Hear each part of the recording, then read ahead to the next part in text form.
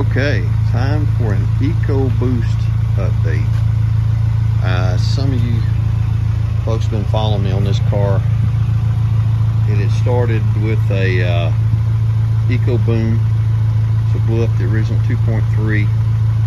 It was a 2018 model. I think it had the weaker rods in it. Looks like that's what let go. It was a former rental car. I'm sure it was beat on pretty good before we got it. But anyway, so we rebuilt. You can see on my other videos, I put an Esslinger Stage 3 short block with all the good stuff in it, forged everything, brand new head, a precision turbo, the Ecoboost turbo, really nice larger catted down pipe, the big CVX intercooler. If I get this open.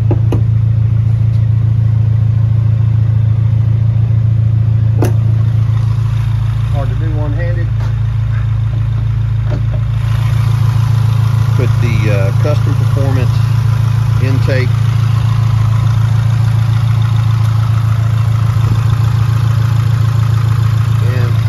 Plagued from day one with turbo smoke. I've just gone out and I've flogged this car hard. I've driven it about 2 hours today, and I have finally solved my turbo smoke problem, and hopefully this will help some other people that have gone to the larger turbo. I went the full route of catch cans and everything to do with the PCV system. Still had smoke. I did actually had a turbo replaced. The original precision turbo was in the serial numbers that had a bad bearing or a bearing issue, and I thought, well, you know, that's the problem. Well, it wasn't the problem. The car still smoked, and was really about ready to give up and put the original turbo charger back on it. So I decided to do a leak down test. The compression tests were always good, so I thought maybe I've got a leak down problem.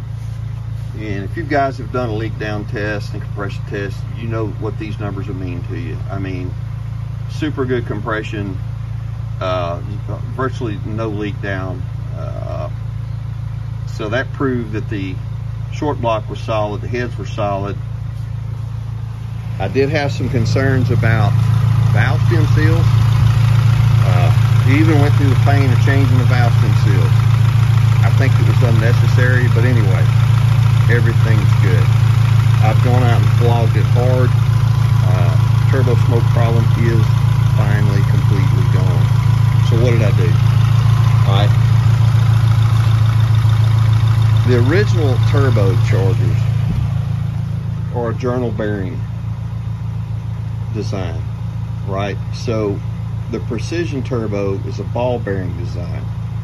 And with all the reading, the many forums, the many posts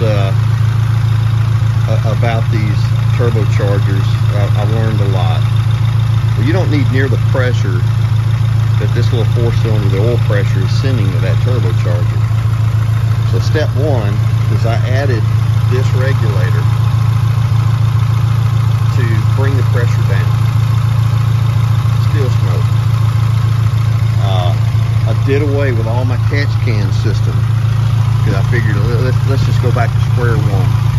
So I just put a check valve in and did away with the catch cans. I am going to put a catch can back on. So I kept working with this and restricted the oil flow. So I put in a 0.035 restrictor. Still smoke. It was less. It was a lot less. So I felt like I was on the right track. I was scared to go much less, afraid I would toast the turbo. I don't really have a lot of information from Precision Turbo about what the proper pressure and oil should be. So my next line of thought with all the posts and everything that I've read is, you know, maybe my oil drain wasn't big enough. My drain pipe coming out of the turbo. This is the factory setup, and the Precision Turbo is set up to use this factory connection. Well, everything I've read with ball bearing turbos is you need a minimum of 0.60 this, you know, the orifice size basically. So I almost went to that step in changing it. It looked like it'd be a pain. I couldn't find any kit to do this. I was going to have to fabricate something. But the more I looked at it, I mean, there's not a lot you can do here unless you pull the turbocharger, bore it out, thread it. And then I looked at the old block that had blown up, and where this drains in to the block, you've got a bore that is, you know, fairly thick going through the block, and it's this size. So even if I increased this pipe size, I still had this size orifice in the block. I still have this size orifice coming out of the turbocharger. So I kept reading online. I was almost to the point of just pulling the turbo off, putting the stock turbo back on, and just say to hell with it. But it just kept bugging me. So I did find one thread where an individual with a Precision Turbo put a 0.028 orifice or restrictor. So I found an NOS, nitrous oxide 0.028 restrictor at a local performance shop, and I put it in. And I was like, well, you know, if the turbo is going to burn up, it's going to burn up, because I'm not going to keep driving around blowing smoke everywhere. So my restrictor is in that fitting that goes into the top of the turbocharger. So now I have the 0.028 zero smoke. Will the turbo survive? I guess we'll see. I've gone out, I've flogged it for 2 days, and I feel like if it was going to toast, it would toast. But even the